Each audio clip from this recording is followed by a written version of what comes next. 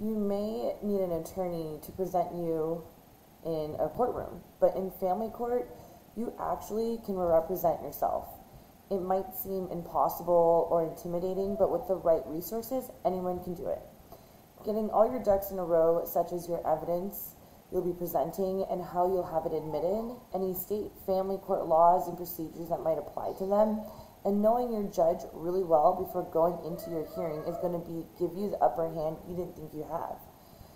Knowing you did your best, use the resources available to you to put your story together, and representing yourself and your children is what you can learn from today's speech.